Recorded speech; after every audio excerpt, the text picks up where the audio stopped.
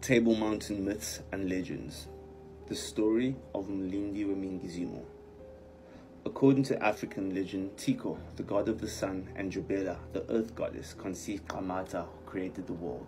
But the great dragon of the sea was so jealous that he fought Kamata to try and stop him from forming dry land. In the battle, Kamata was badly crippled, but the earth mother Jubela came to his aid by creating 4 mighty giants to guard the 4 corners of the earth. Jubela placed the biggest and strongest giant at the gateway to the south, where Cape Town now lies. After many terrible battles with the dragon of the sea, the giants were killed one by one, but before they died, they requested that the earth mother turn them into mountains, so that even in death, they could guard the world. So the greatest giant of all, Mlindi Wemingizimo, became Table Mountain, the watcher of the south.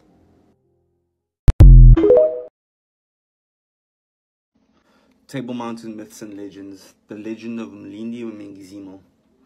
There's another rather strange legend that the local people tell about the Cape Peninsula, and it goes like this. In the beginning, the world was created by Kamata, but Inyangamba, the great sea dragon, tried to prevent Kamata from creating dry land.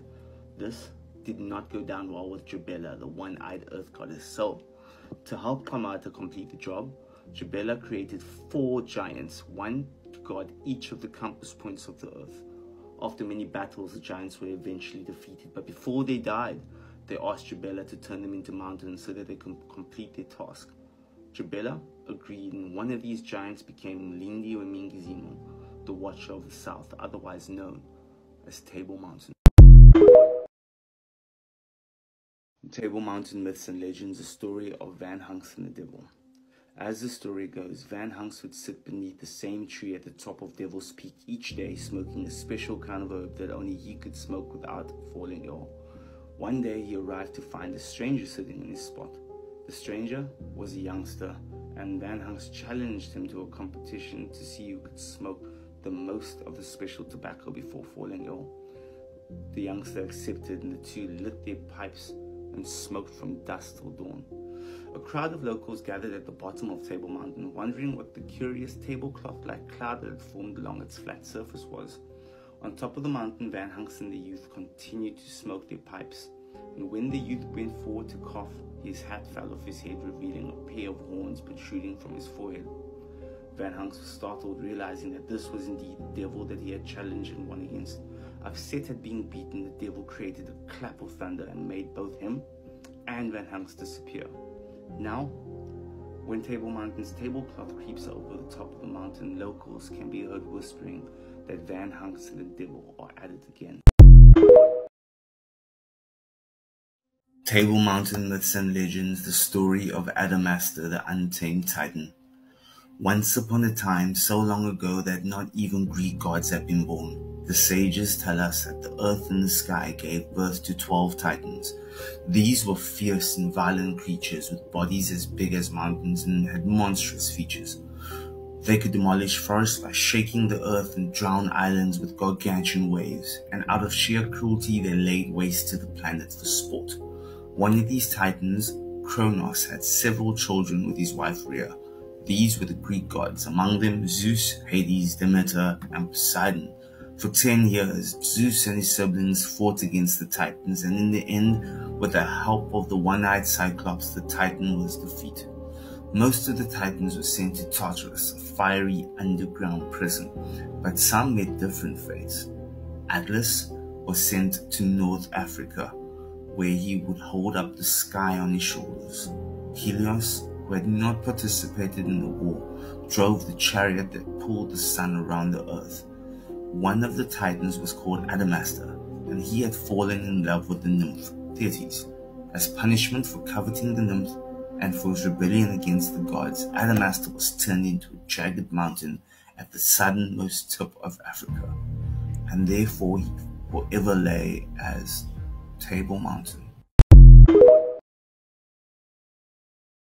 Table Mountain Myths and Legends, the story of the God Tree. Many moons ago, when the land was dark and light was still pending existence, the stories of old tells us that Tycho, the god of life, created seeds which he spread throughout the oceans of the earth, this before the creation of dry land. The seeds, fertilized by his wife Jubela, sprang out of the waters of the ocean, towering into the heavens. The trees created seeds which slowly spread over the earth, eventually creating dry land and in turn, creating life. Ocean creatures gathered and rejoiced at these creations as they provided a source of sustenance for life on earth. Some of these creatures stayed while others saw the trees as intrusive, and then one of them, the great dragon of the sea, Nyangama, in order to preserve his way of life, waged war against the gods, vowing to cut down each tree with his tail. One after the other, Nyangama cut down the god trees until there was only one left. Tiko then tasked his son Kamata to create more dry land in order to protect the last living trees, and Kamata took to the earth immediately, starting with his creations. However, by the time that he reached the last god tree, it was already too late. He arrived in time to watch it fall. The thunderous tree trunk sparked and fell, and the god trees were no more. The last tree, however, situated deep in the south, was enchanted with Tiko's life force, and when it fell, the land created by Kamata sprang into life as the seeds and branches covered the southern tip of Africa, spreading out into the rest of Earth. And this sparked the beginning of life, creating creatures and beings resembling the Creator. The roots of the tree still runs deep into the earth, and the remnants of the stump can still be seen today as Table Mountain. Table Mountain Myths and Legends, the story of the light beings. Throughout history, apparitions of light beings have been noted to shimmer across the Cape Town cityscape and have been described as shimmering and wave-like layers of energy that dazzle the eyes. Locals have confirmed seeing these beings and agree that given the right time and place, you may well be able to see them for yourself. According to the ancient philosophy of Feng Shui, Cape Town hosts the perfect properties to allow light beings to be seen in this form. This is because of its auspicious configuration in the shape of an armchair.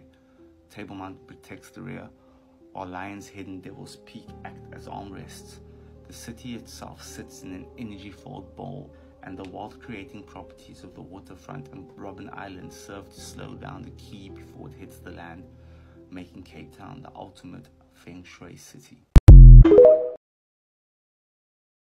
Table Mountain Myths and Legends, the story of Kamata. The most prominent god amongst the Xhosa-speaking people of southeastern Africa is Kamata. He is the creator and protector of heaven and earth, and is the all-knowing and omnipresent god in the third dimension. In the second dimension lives the ancestors, who cease to be in the physical realm and are guardians of humans living on earth. It's believed that during their existence in the physical world and by the instruction of Kamata, ancestors created spiritual entities that would be responsible for guiding human life on earth. Humans may not see them, but they appear spiritually, in dreams, or a chosen person sees them in the day. They appear in forms of figures humans can physically recognize: a mantis, fish, snake, lion, bee. These entities exist separately from creatures which they possess and have a clear identity of their own. Their intended existence was not only guidance, but also a form of communication between the physical and spiritual realms. In return, humans identifying as part of the Xhosa tribe would then perform a spiritual ritual as confirmation that the message has been received, the necessary steps have been taken, and also to receive the blessings which Kamata has given. The Xhosa symbolism for Kamata is the sun, as it represents the cycle of life, from birth to adulthood to death and rebirth in African spirituality. The symbolism of Kamata is a depiction of the power of the African spiritual imagery on the human mind and the consciousness of the Xhosa people. The image inspires the conception that Kamata created all things, is all-powerful, and is all-knowing. Table Mountain Myths and Legends, the story of the Groot Slang.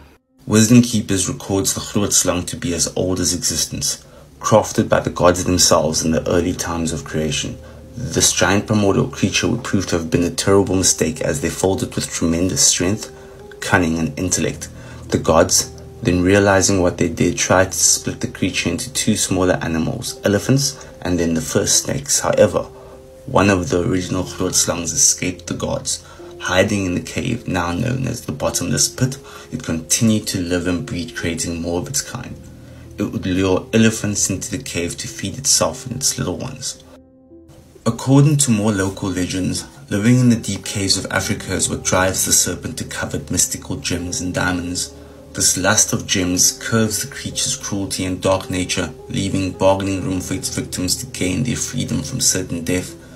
The most recent recorded sighting was in 1917, where foreign looters were attacked and disappeared on their attempts to navigate the bottomless pit for treasure. Locals blamed the groot slang for the disappearance, which was rumored to have dragged a lion down the pit just weeks before. Most of the other significant sightings report the creature attacking from deep waters of rivers, with few people surviving the encounter. Some gave details of a large wave rushing towards their boats before swallowing them down into the water. Other reports from explorers in 1910 say the creature emerged from the wave, raising its massive head 8 meters into the air before attacking them. Many people have tried to rationalize the possible explanations for the numerous reports of slightly different creatures, one being a rock python, another a water monitor lizard, or even an unknown species of dragon hybrid. Although these are all good theories, none have been proven, leaving locals to go on fearing the dreaded groot slang and its greedy need for the mystical gems Africa holds.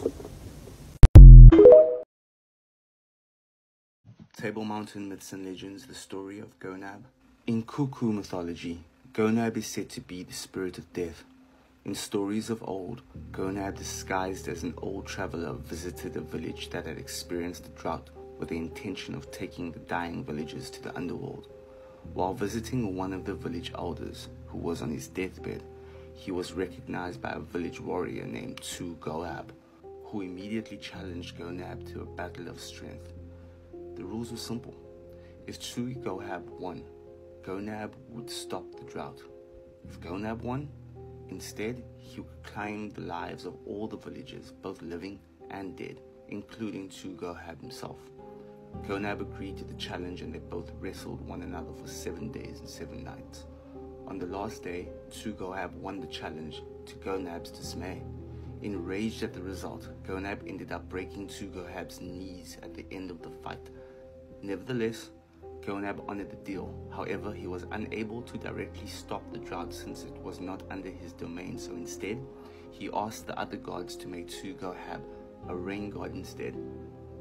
After Tu Goab recovered from the injury he received from Gonab, he discovered his newfound powers and was able to call upon the rain to fall not only on his village, but on the villages of his descendants that are still alive today.